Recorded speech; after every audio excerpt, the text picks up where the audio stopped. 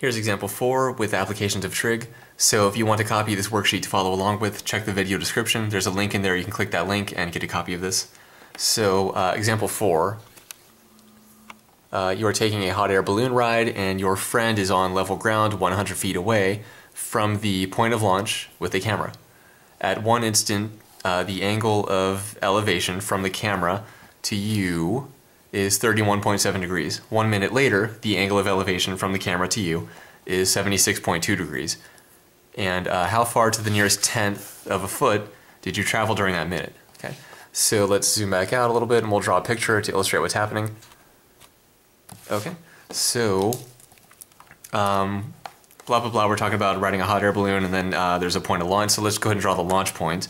So here will be our launch point. Okay. So this is going to be the launch point.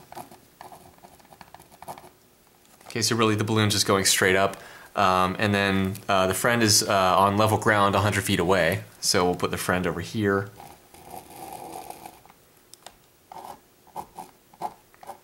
Okay, and the friend is holding a camera.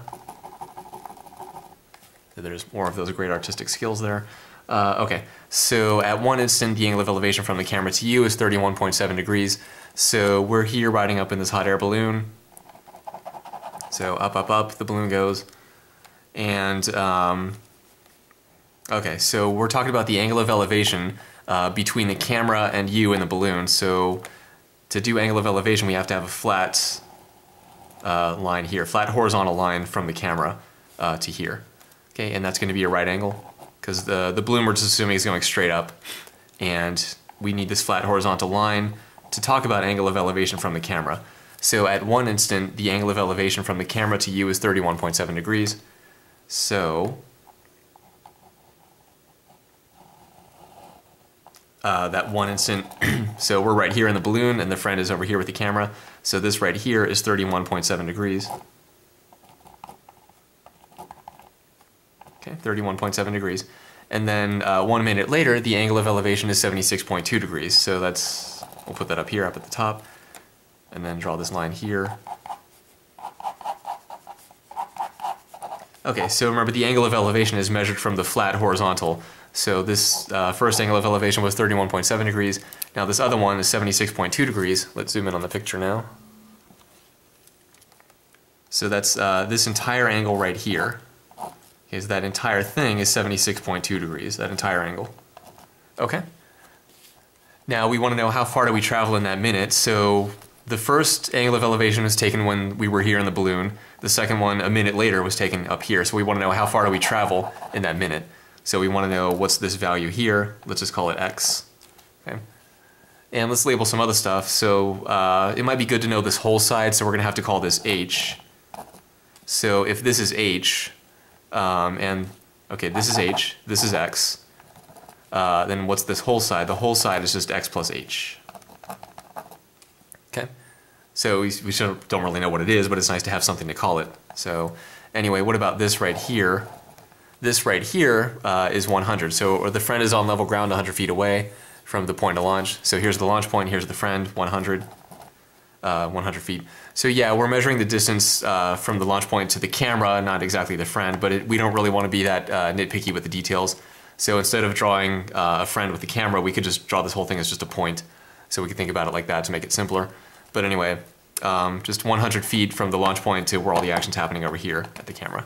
Okay? Now we can start setting up equations like we've been doing. So we're going to have to use some tangents, just like we've been doing with the angle of elevation, angle of depression stuff. So let's ignore the big triangle for now and just focus on the smaller one. So here, hypotenuse here, we have this little angle in here is 31.7 degrees. And then this side right here is 100, this side right here is h. So tangent of 31.7 degrees is opposite over adjacent, h over 100. So let's go ahead and write that down.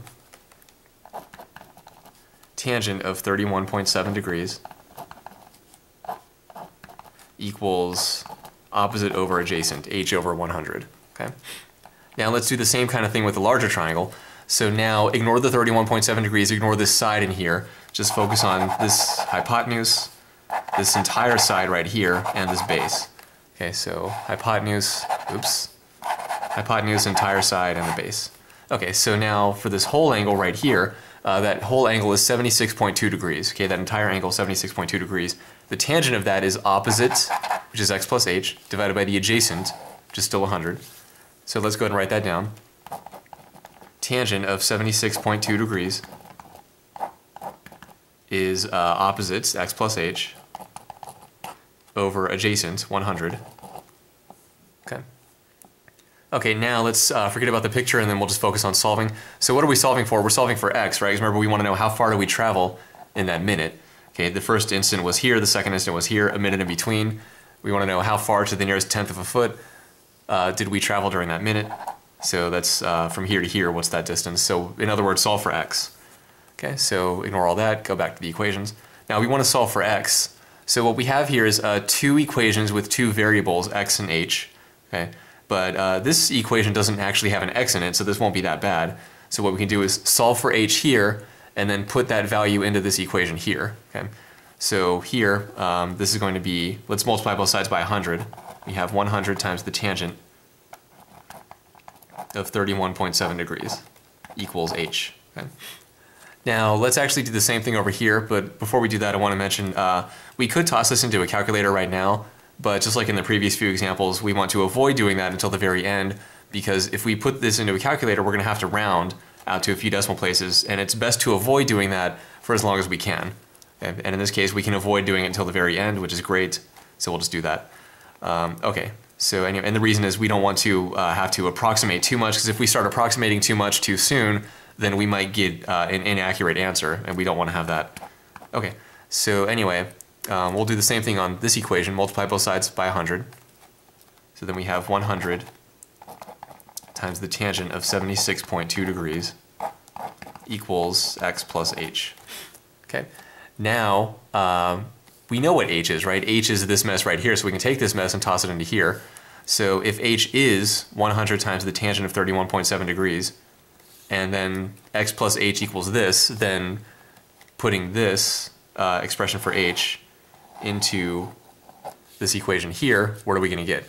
We're going to get 100 times the tangent of 76.2 degrees equals x plus 100 times the tangent of 31.7 degrees.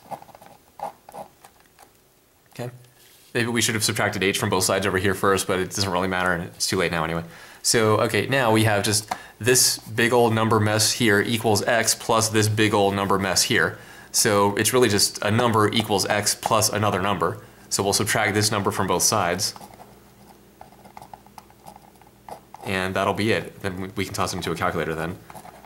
100 times the tangent of 31.7 degrees. So subtract 100 times the tangent of 31.7 degrees from both sides, and then we just get x equals 100 times the tangent of 76.2 degrees minus 100 times the tangent of 31.7 degrees.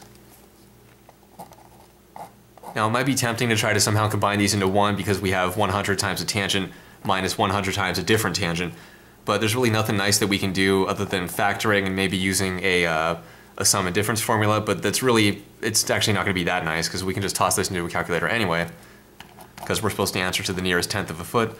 Okay, so if we toss this into a calculator, let's go ahead and do that and see what we get. So zoom in a little bit over here. Make sure that we're in degree mode, okay, DEG, deg for degree, because we're dealing with degrees, not radians. So we have 100 times the tangent of 76.2 degrees minus 100 times the tangent of 31.7 degrees. Okay. And that's approximately, to the nearest tenth of a foot, that means to the first decimal place, that's 345.4 approximately. We'll zoom out a little bit. So x is about 345.4 feet, and then don't forget the units, feet. Okay, so that's how far we moved in that minutes to the nearest tenth of a foot. 345.4 feet is how far we moved from here to here in that 1 minute. Okay, so that's it for example 4 of applications of trig.